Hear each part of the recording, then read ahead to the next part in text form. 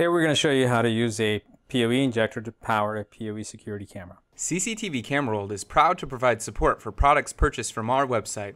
If you purchased your product from another vendor, please contact the vendor you purchased from for further assistance. This is our 30-watt PoE injector.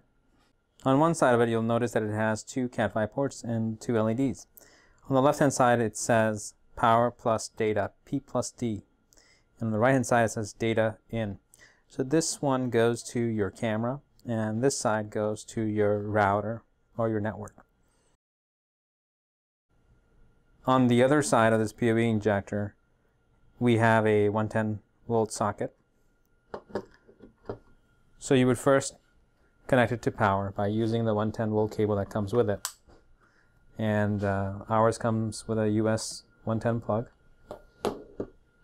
And then, like I said, one side is for PoE, so it's power plus data, which is the left side, P plus D.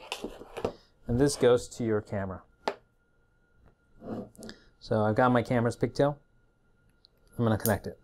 Every PoE camera has a 12 volt connection too. You ignore that one. Just make sure they're all weather protected.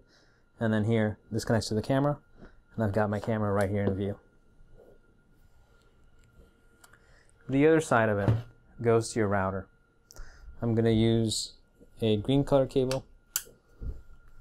Now I'm going to connect this green cable that's data only to my router. Usually on the back of the router, the yellow ports are for data, for your LAN. Connected there, and that's pretty much it. Now I've got a single PoE security camera or IP camera powered over PoE with a PoE injector that's plugged into 110 power and also to my router. So it basically combines power and data through the blue cable or through the power plus data port, which is PoE, to the camera. And then now I can access this camera through my router using either another computer connected to the yellow ports or over a computer that's connected to the Wi-Fi. And then I can also pair the camera using my iPhone or Android phone as well. That's pretty much it. That's how you use a PoE injector to power a single PoE camera over the network. If you're watching on YouTube, don't forget to like, comment, and subscribe.